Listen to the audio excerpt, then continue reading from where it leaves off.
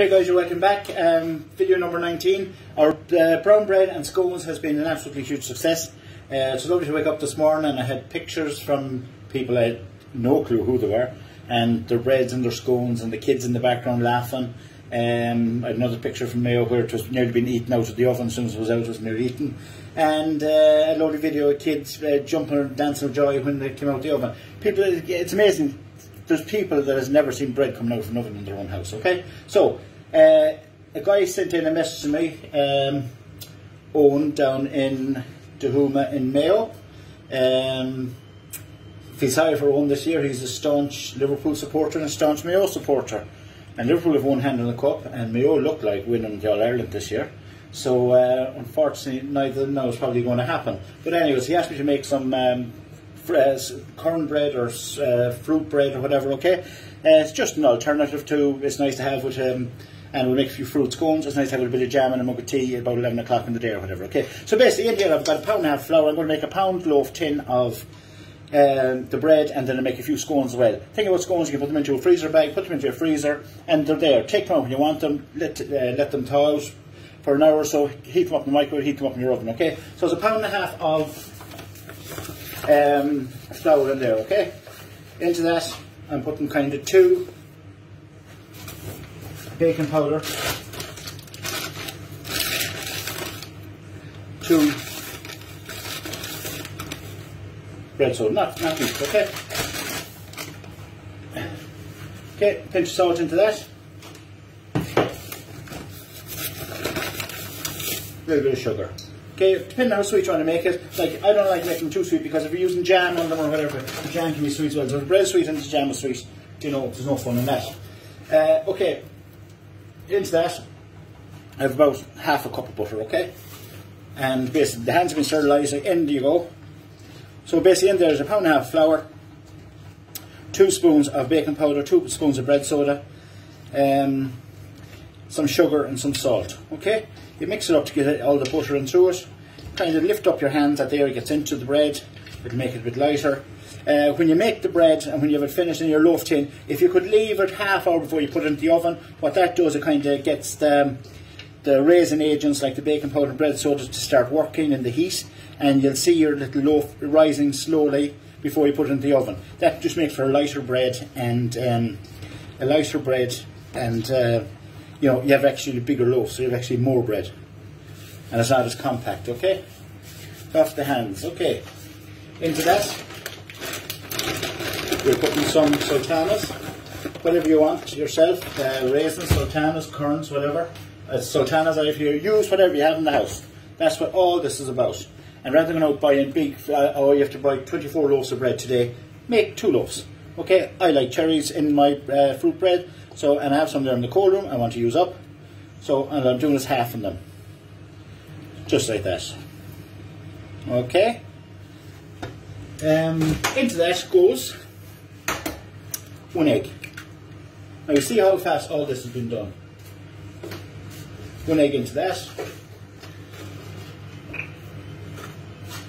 Got milk. Now, if you have milk at home gone sour because everyone bought too much milk, use it.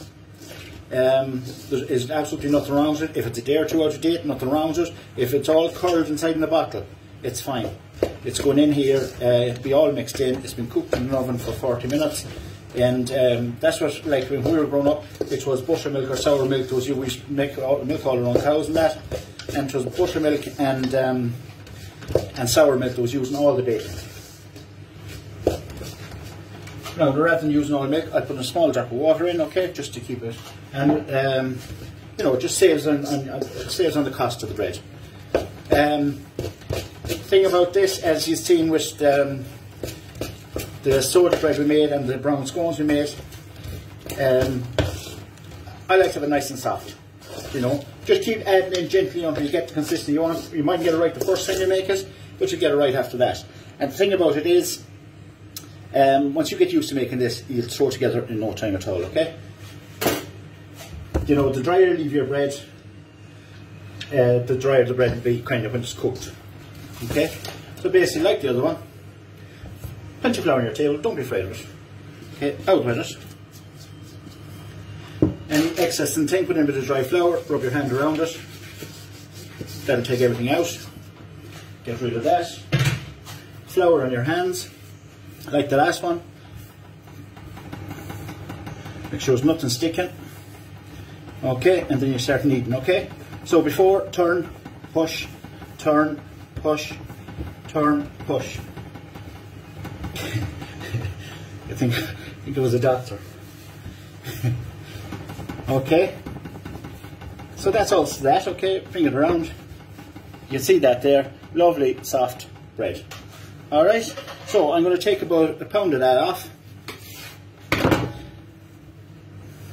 And these are all, like as I said before with the bread, it's approximate. If you have a little bit too much flour in there, you have a little too much this, it's all right, it's okay.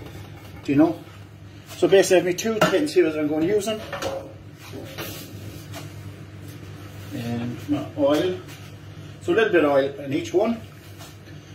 Okay, tissue or serviette. Dry off any excess oil. Now with your flour. Excess oil here, rub that in. Take it out, you don't want greasy bread in there.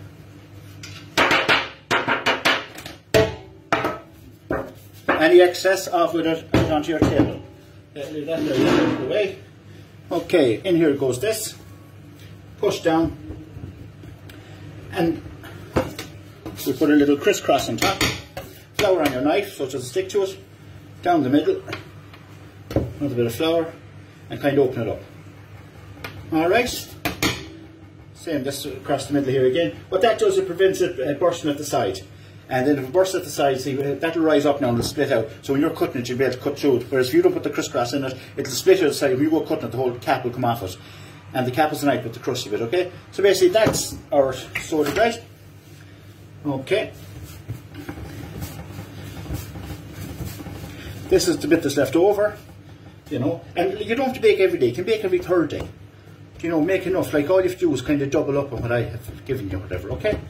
So basically, kind of that size there. Flour on your thing. Whatever you have at home. If you have pastry cutter, great. If you only have a glass, great. Whatever you have. You don't need to go out and buy anything for this. Okay. So onto your flour tray. No excess flour, no excess oil on it. Okay. You can make these. If any of them survive, you can freeze them, but they probably won't. They'll be devoured as soon as they're out. Lovely hot. Okay, and the last one, as we call it, the tasty one. Roll it all up together, get a nice smooth surface on top. Roll it around, like that, pat it down. There you go. Okay, right, a little bit of egg wash done up here, which I've done showed you the first how to do it. It's just an egg beaten up with a little bit of milk in through it. And up on top of that, make sure that your cut is widened out. And then just do the top of these as well. Okay, the scones will be going to the oven for about 18 minutes at 182 degrees, 184 degrees, in and around that, okay, 182, 184. Most people have a fan oven now. If you don't have a fan oven in the range, it might take a little bit longer, but a fan oven circulates the heat evenly. Okay, so that's the 2 of them done. As I said, the last time you have any seeds, sesame seeds, chia seeds, or anything like that, bang a few on. I'll put a few on some of these and leave a few without, so you'll see the difference. And they're on top of the fruit bread as well, okay? So basically, that there, we have 7 scones made and a nice loaf, and all made in less than 8 minutes, say, okay?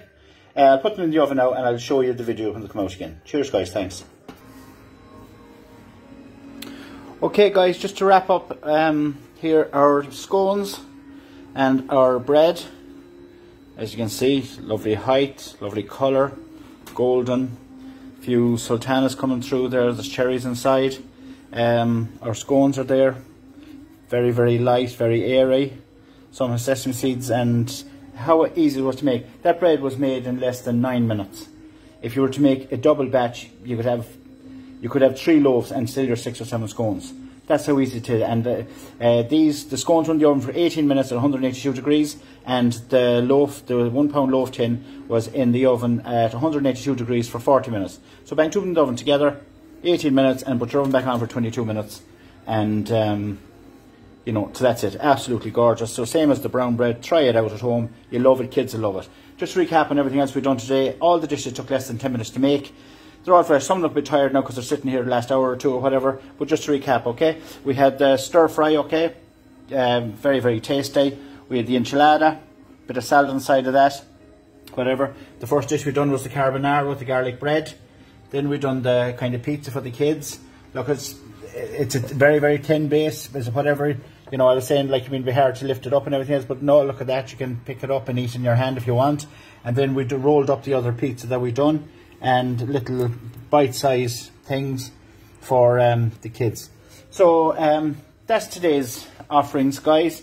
Again, easy to do. It's all about planning, all about buying the right stuff in, and not wasting anything. Okay?